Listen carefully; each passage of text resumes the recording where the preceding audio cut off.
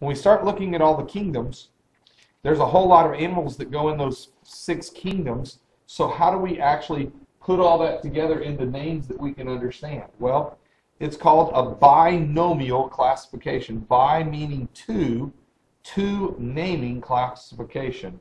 I'll give you a second to jot this down and explain how we do that.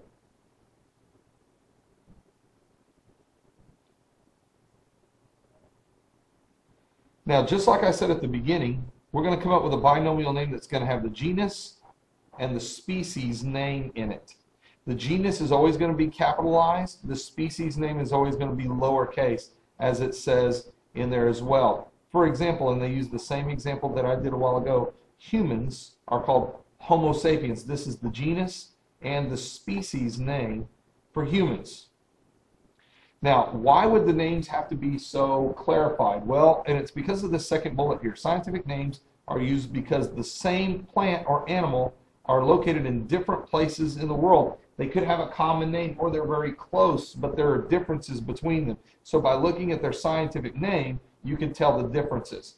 Now, that may be hard to understand, but when you look at this slide right here, this should make it a lot easier.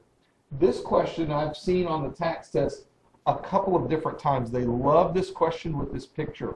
So let's walk through it real quick. The bullfrog, Rana, and I do not know how to pronounce that term, it doesn't matter, is most closely related to the spotted chorus frog, Asian flying frog, northern leopard frog, American bullfrog. Now this is a question that really messes up some students because they see the word bullfrog here and the word bullfrog here, and immediately means that that's the answer. And that's not true. Here's why. You'll notice they have in italics the genus and species name. The genus and species, probably because of its location of where they found it, or named after the scientists who actually found it. If you look, not at the beginning English words, but if you look at the scientific, you'll notice there's only one of them that can be related, and it's actually this one. They have the same genus.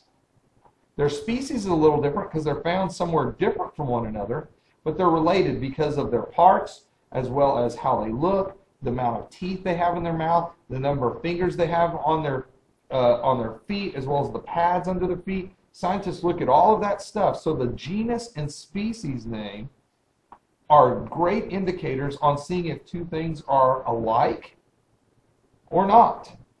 It does not have to do with the English words. That's where this question becomes tricky. You'll notice this genus doesn't look anything like this genus name.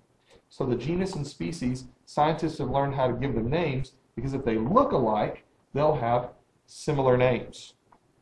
Now this quickly, the idea of animals change over time.